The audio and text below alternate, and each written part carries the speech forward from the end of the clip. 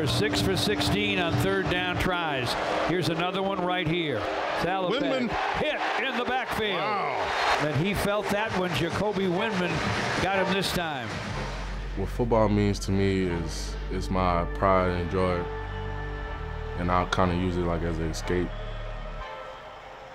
Being from the city of New Orleans, it's not easy. Ida, one of the strongest hurricanes on record to hit Louisiana, the state's third major hurricane in just over a year. 100 lives lost to violence in 124 days. When I play the game, it's just more of like a sense of relief. With a play fake, steps to his left, tries to throw it, batted down by Jacoby Windmon. I actually enjoy waking up every day and doing what I do. I love football, and I thank God for him putting me in the position I am today.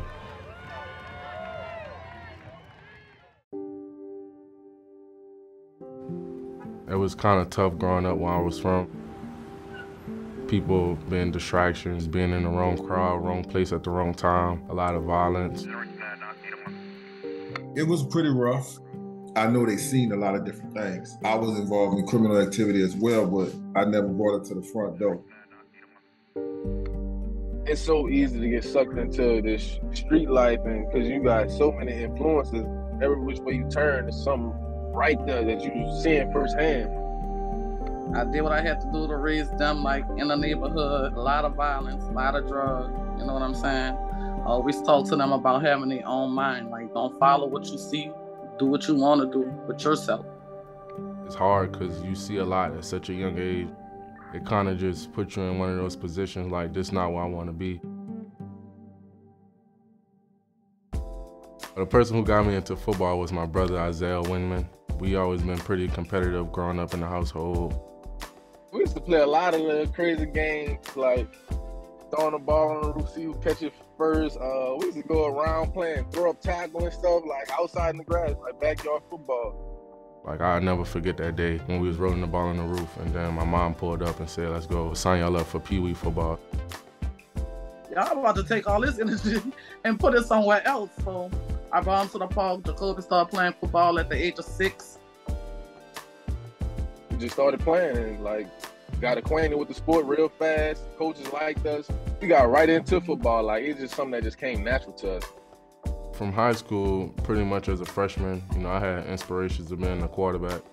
Coach Brandon Jordan, we met pretty much in like my freshman year, but he always wanted me to come play defense. Man, when I first seen Jacoby, I just seen a big athlete. He was always a big kid. His brother played safety on the team also, and they had an athletic gene. Jacoby Windmon cannot be taken down by mere arm tackles. He shakes off 2 defenders and outruns another before being taken down in the red zone. We used to go to the park outside of high school. We'll go to a neighborhood playground. All we had was a trash can and some cones, man. I'll get to his hip. There you go, good. He was new at D-line, and he was just learning positions, so it was about any means necessary we would get better. I took it seriously. As my senior year came, it kind of became a thing for me to be a defensive guy. I probably received about 8 scholarships. 321 yards in receiving and 3 touchdowns. Decided to go to UNLV because I felt like that was the best choice for my opportunity at the time. I just wanted to have a different experience, and a part of that was I didn't want to be close to home because I know how home could get. I said, Jacoby, don't be scared to leave. So I ain't scared to leave. Dude went straight to Vegas, Nevada. Like, okay, that's cool. So I was all for when he made the move. I mean, it didn't matter where he went. We was gonna come and support him regardless. UNLV, oh, he did great. But Witness says, no, I'm coming New Orleans style. I had all my food yesterday. I'm ready to go get you, baby. He stood out, and not just about football, man, just as a person. Every time I spoke with a coach, telling me how respectful he is, how humble he is. You know, you raise a good son. I feel like it was like a humbling experience. It just made him hungry. It's like now he's showing y'all he in a better conference and he's still doing what he was doing at UNLV. A hurricane that I remember going through is probably Hurricane Ida. Hurricane Ida making landfall in southeast Louisiana as a powerful Category 4 storm. No power, no water, no like food really, because no places was open, and it just was kind of just, you know, your family. That particular moment brought us even closer together because that's when we really realized, you know, even more that we only got each other. It was almost as scary as Hurricane Katrina, but not as scary as Hurricane Katrina.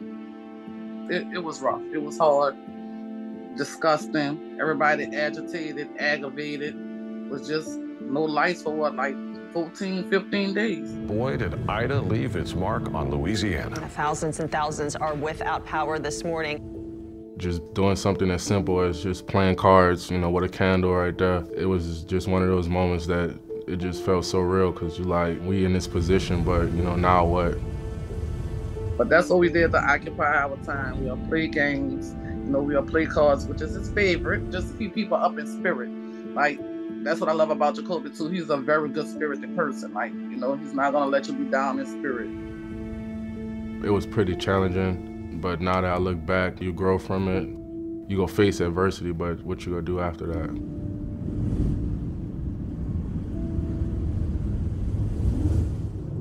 The process of me wanting to transfer was just pretty much, you know, I just wanted a better opportunity for me and my future. I spent 3 years at my old school.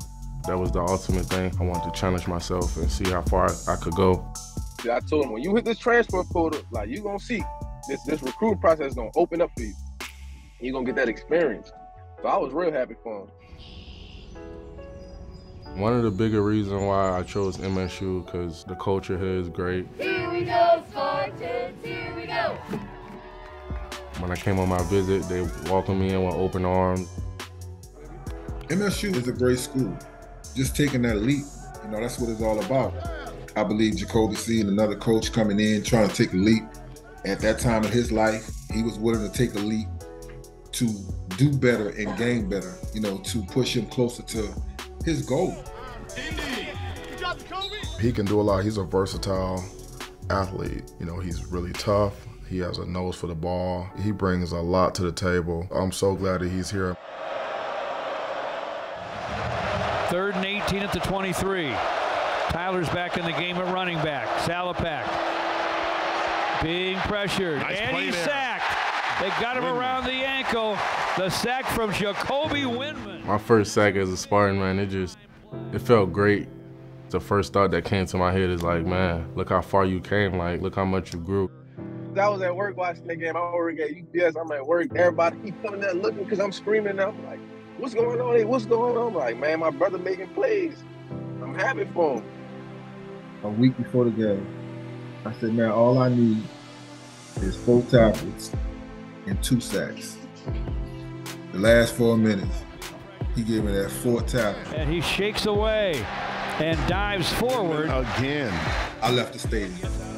I got what I want. Bye. I walk to the car. I'm out there waiting on him. Like, I'm here. I'm here. And this is what is going down. This is how it's going down. Windmon walks in the door as a leader. He loves football. He didn't wait to be a leader on our team. And I really respect that. I mean, coming in out of the portal and walking in the door and immediately stepping up as a leader, I mean, I have a lot of respect for that. Everything we do, pass, physical, focus. Let's get it. Seeing us both here at the same time and both doing great things is kind of giving me chills, man. People say we can't make it from there, that all you go end up dead or in jail, and that we here. We at East Lansing and playing in the Big Ten is just a blessing. Just to see a young black brother coming from where we're at. Like, I'm still here in New Orleans, still in the same struggling neighborhood, still in New Orleans, and to see him come as far as he came, like, you know, it's beyond measures. Outside the football, proud. Never had to run to jail. Name never was caught up in foolishness. All you have to do, stay focused, keep God first, and sky's the limit. My family, they have the biggest influence on me. They my why, man. Just seeing how hard they work, just try to give back in my way by playing football. Seeing how far football will take me, and then I take care of them. It's not easy growing up in the city of New Orleans. That particular city, man, is just like, it's one of those cutthroat cities. I believe you grow from each moment. You gotta conquer and overcome, and you gotta face adversity, but it's all about how you finish.